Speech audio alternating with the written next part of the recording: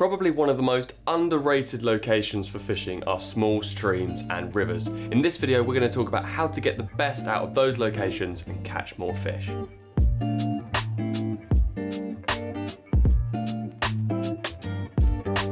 During the warmer months of the year, fish's metabolism is high and they're very active. They're always looking for food and can be quite easy to catch. However, when the temperatures begin to drop in winter, the fish will tend to slow right down and won't feed so actively. Another problem in winter is that large rivers can often be flooded. And it is for this reason that when the winter comes, Alex and I tend to turn our attentions to small streams and rivers. Reason being, fish that are swimming against the flow all the time are continuing to burn energy and therefore they still need to feed, which can make rivers and streams more productive in winter than still waters. When you're fishing streams or rivers, the species that you're probably most likely to encounter are as follows. Chub, a silvery fish which will happily eat almost any bait you throw in the water. Perch, a predatory fish which eats worms, small fish, that sort of thing. Roach, a shy biting and often very easily spooked river fish. Barbel, a hard fighting, beautiful species, a bit harder to find, but some rivers do have decent numbers of them. There is of course many other species that you may come across, but those are probably the four most popular target species, as it were. Local to us there are probably 3 or 4 flowing water locations, ranging from medium to small rivers right down to basically drainage channels. Over the next few minutes we're going to cover the tactics that we like to use to get the most out of these sorts of locations. So first of all, there is float fishing. This is a tactic which lends itself most to even flowing rivers with a similar sort of depth. You need to look for a swim which has got a decent length to let the float run down, but you also need to find an area of the river that is of fairly consistent depth. That's because once you set your float, it trots down the river and you want to have a decent length of water to float fish through. If the water's very shallow and then it goes very deep and then very shallow again, that float will just sort of drag on the shallow bits and won't fish effectively in the deeper bits. If you're choosing to float fish, then here is a look at the floats that we would advise using. First of all, there is the stick float. This is the pattern of float that we tend to use for most small streams and rivers. If the water is very fast and it's boiling over and maybe a little bit deeper, really moving through quite quickly, a loafer float or chubber style float is more suitable, as these are more buoyant, they're thicker, it's easier to control them in fast flows, and also they hold a lot more shot, which means you can get your bait down to the bottom in those faster, more turbulent currents. If you want more information on setting up a float rig, getting your split shot in the right place and choosing the right floats, we've actually made a video on the Fishing Tutorials channel. We will link that down below and we'll also put a link to it at the end of this video. We definitely advise watching that if you want to learn more specifically about float fishing. As far as feeding is concerned, when we're float fishing, the best bait we've found is just maggots. A little pinch of maggots tossed around the float, maybe every other cast. Make one cast, let it go through, and when you make your next one, chuck a little pinch of maggots out. Those maggots as loose feed will draw more fish into the area and try and get them feeding. Also, if you keep those fish looking for maggots as they flutter down through the swim, they're less likely to become spooky and back off. If you can keep them looking for that loose feed, hunting it in the flow, then you'll keep the bites coming for a longer period of time. The trick with float fishing on flowing water is to get the right depth. Having it set very shallow in very deep water will probably mean you miss out on those fish near the bottom. Likewise, if you set your float way too deep, the hook will just catch on the bottom and you'll get snagged on stuff all the time and you won't be presenting effectively. To find the depth on a river, we just like to make sure there's no bait on the hook. Just means that if the float goes under, then it's dragging along the bottom and it hasn't been taken by a fish. We take the bait off of the hook, set it to the depth we guessed that it is, cast it in. If we run that float down and it drags under, then it's probably set too deep because the hook is catching on the bottom. If we run the float down through the swim and the float stays on the surface and never bobs or drags under at all, then it's probably too shallow. That just means that the hook isn't catching on anything on the bottom. Have a little play around, adjust your depth until you're trotting it down through the swim and it's not dragging under, but it's also not set really shallow. Putting maggots straight onto the hook is great, and a red and a white maggot on the hook has done us loads and loads of fish over the years. However, if you're trying to search through those smaller fish, find something a bit bigger, then you could try a larger hook and a worm on the hook. You could also try using a piece of bread. On the topic of bread, a good way to loose feed if you haven't got any maggots is just to take a load of bread, stick it in a bucket and mush it up with a load of water. That sort of mushed up sloppy bread can be a good fish attractor if you can't get your hands on any maggots. Another alternative, if you've got bread at home and you've got a food processor, just blitz it up, make it into breadcrumb and toss out gently squeezed balls of breadcrumb into the swim. That's a great way to attract fish as well, especially if you're using bread on the hook. That sort of combination works really well for chub. If the location that you want to fish just doesn't really lend itself to float fishing, let's say it's very, very shallow and then there's these little pools which are quite deep, you're not going to be able to run a float through that very easily. In those situations, we like to fish with a ledgered bait. Ledgering is the word given to describe fishing with a weight on your line that pulls your bait all the way to the bottom and anchors it on the deck. Ledgering or feeder fishing tends to be the way we like to approach waters where we want to try and get through to some bigger fish. It's a bit of a generalisation because you can catch big fish on the float as well, but if you just want to sit there and wait for a big chub, big barbel, maybe even a perch, then fishing with a worm on a ledger on the deck is normally the best way to do this. The reason being is because smaller, hungrier fish will often chase maggots and bread and stuff that's falling through up in the water, but the bigger fish will often sit on the bottom, wait for the bait that comes through, hits the bottom, and they'll feed on that. Bigger fish tend to be a bit more lazy. They just want to, feed around on the bottom. And ledgering is a great way to target those larger specimens. So now I'm going to show you how to set up a simple rig for fishing down on the bottom. First of all, you will need the following items: a micro swivel, a Guru speed bead, some hook link material. This is 4-pound breaking strain, a size 12 hook, and some split shot. Take a micro swivel and tie a short length of line to it.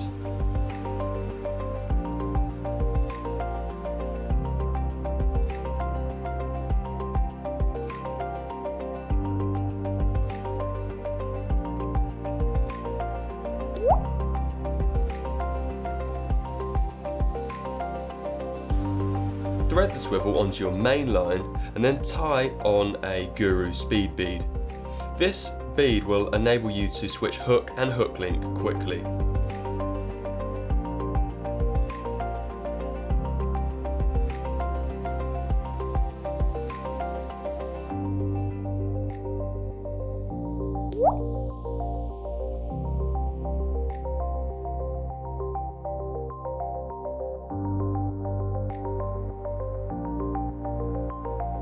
Now take some line of a lower breaking strain than your main line. For this rig we are using 6-pound main line and a 4-pound hook link. Tie a size 12 hook to one end with a half blood knot. We have a playlist on our channel with a load of how to tie fishing knots if you need help with these.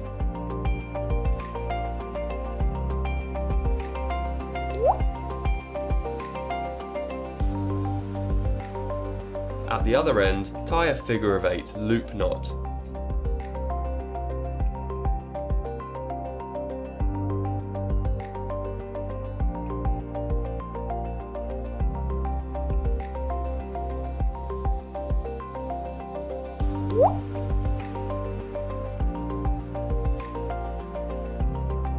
Then take that loop and attach it to the speed bead like this.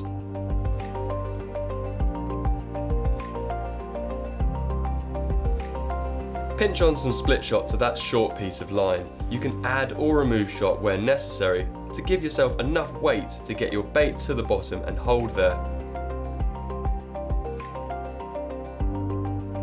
In faster flowing water, you'll find you need to pinch on more split shot.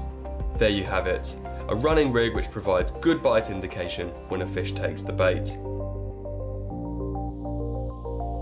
If you find yourself in a slower moving swim, you can take a couple of the split shots off and still hold bottom effectively. It's best to try and use the least amount of weight possible for least disturbance when you cast, and also the best bite indication. The size 12 hook that we use with this rig is perfect for a worm or a bunch of maggots. However, if you want to use a chunk of bread or a piece of spam, for example, use a larger hook. However, if you want to use just a couple of maggots, scale the hook right down to something like a size 16. The rig that we've just shown is what we tend to use on small streams where we want to fish in a deep pool, anchor a bait on the bottom, sit back and have a little bit of patience. That said, you shouldn't be too patient when fishing on small rivers. Reason being is fish do move around, and if there's hungry fish in front of you on a small stream or river, you probably will get a bite quite quickly. If you're sitting there with absolutely nothing and there's miles of river ahead of you, then it's definitely worth packing light, moving swims regularly and trying to find where those fish are shoaled up. If you're choosing to fish in one spot for a little while and watch the quiver tip, it can be quite helpful to use a bank stick. That just means that you're not knocking the rod, you don't have to hold it, and you can see bites on the rod tip very easily. However, alternatively, if you're moving swims more regularly or even stalking the fish, you may want to just hold the rod at all times and feel for bites. A little pluck on the rod tip is enough to know that a fish has taken your bait and it's time to strike. If you're casting at fish that you can see, hunting them down, stalking, then you can fish a rig as simple as just 1 or 2 split shot pinched on about 6 inches from your hook. For this style of fishing, we'll often use bread or spam on the hook, and we've actually had some of our best ever barbel and chub sessions fishing on small streams, spotting the fish, creeping up on them really quietly, and just bumping the bait through in front of them. When choosing a spot to fish on a small river, the most important thing to look for is depth. If you've got 100 meters of 6-inch deep shallow water and then it drops off into a deep pool, you can bet you're going to find most fish in that deep pool. Fish just really feel more comfortable if they've got a bit of depth of water over their heads. Another thing to look for is the speed of that water. Fish like barbel and chub are very streamlined in shape and will happily sit in that fast-flowing water, waiting for food items to come down. More deeper bodied species like perch, bream, roach, those fish you will normally find in slightly slower moving waters. Some people refer to them as slacks. Slack water is basically any area of the river that is moving quite slowly. What you'll normally find is on a bend of a river, the water on the outside of that bend is running quite fast because the force of the flow will push it across to the outside of the bend. However, on the inside of that bend, there'll sometimes be like a back eddy of more gentle flowing, slacker water. That slack is where you want to look when you're fishing for roach, perch, bream. However, the faster, more powerful water is definitely where you want to be if you're looking for chub, barbel, that sort of thing.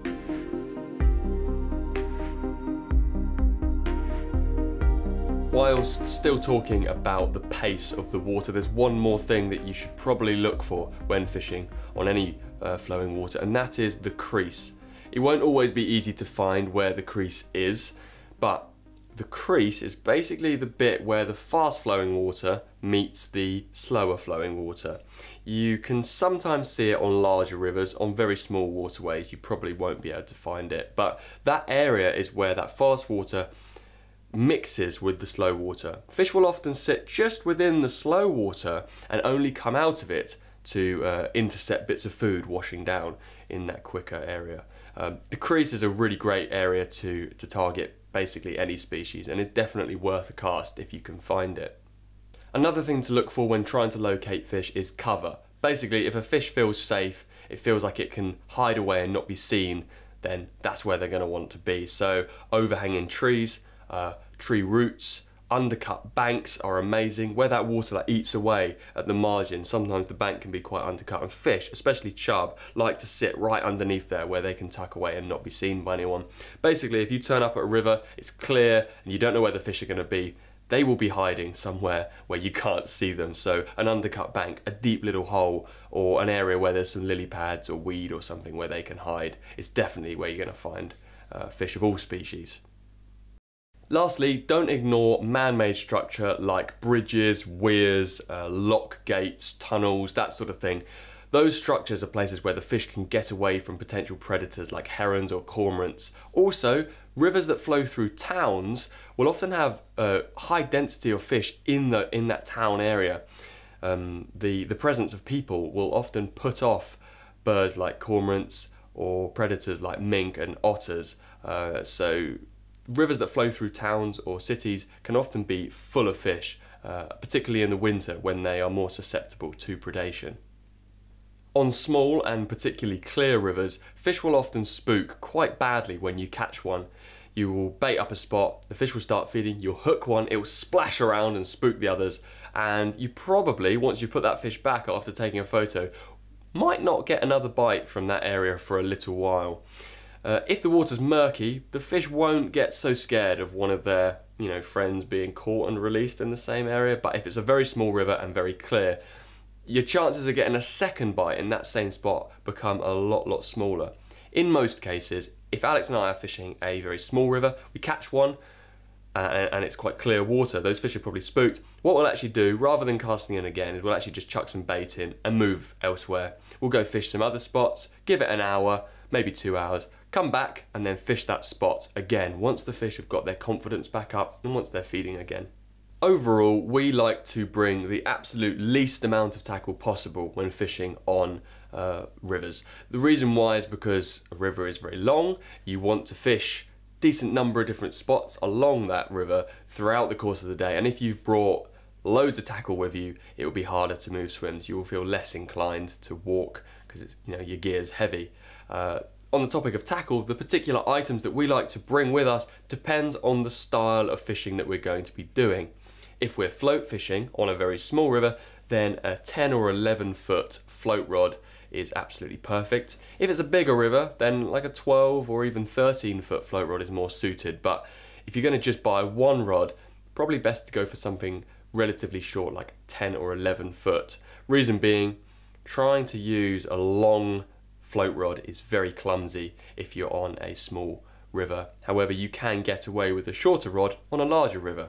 A couple of places close to where we fish, a 12 or 13 foot rod, you're just getting caught in the trees. You just, the rod's too long, you're dropping the bait on the opposite side of the bank. Lots of the places we fish are very small waterways, and a 10 or 11 foot float rod is absolutely perfect. If you're going to be ledgering or feeder fishing, watching the rod tip for bites, a quiver tip rod is what you need to look for. Something with a very sensitive, light coloured tip is absolutely ideal so that you can see when you receive a bite. Again, 10 or 11 foot's a perfect length, and the only time we'll use something else other than a float or feeder rod is if we're fishing somewhere very small. There's certain spots, very overgrown spots, tiny little streams where you're actually better off having a rod of about 6 or 7 foot, maybe 8 foot at most. When we're using a very short rod like that, we tend to use a ultralight drop shot rod or a lure fishing rod designed for perch fishing or something. Those very short little rods are more suited to creeping around, fishing very close into the bank and fishing sort of overgrown places. So it's worth considering. If a lot of the places near you are very small, try looking at drop shot or lure rods. They can be really well suited to very small waterways.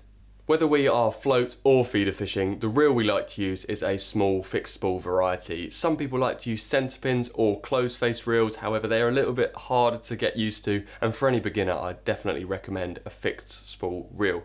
On the spool I would advise 4 to 6 pound line. If you're going for larger fish like barbel, then you probably want to go with 8 or even 10 pound line. If they're big barbel, 12 pound line, like they fight incredibly hard. But most of our small stream fishing is revolved around using probably 6 pound line on the reel. That's a good place to start. For fish care purposes, you will need to use an unhooking mat and also a landing net. The net that we've got is a small pan net variety which screws onto a landing net handle. It's very lightweight, easy to move swims, and we fit some pretty big fish in that net. It might not look very big, but we've had fish over 12 pounds in it, so that works great. Along with your unhooking mat, you'll also want to bring a rod rest if you're fishing static and you're not moving swims too often, and a rucksack just to keep your terminal tackle in. Some people will like to bring a chair with them, however we tend not to bring a chair river fishing with us because it hinders our likelihood of moving swims. Packing as light as possible and being mobile is absolutely key. River fishing can be very rewarding and actually quite surprising at times. Alex and I, and indeed some of our friends, have caught some really quality fish out of waterways, tiny little streams that most people would probably not even think fish could live in. Anyway, if this video has interested you, definitely check out the float fishing tutorial to hone your skills on float fishing. And in the meantime, good luck and we'll see you next time.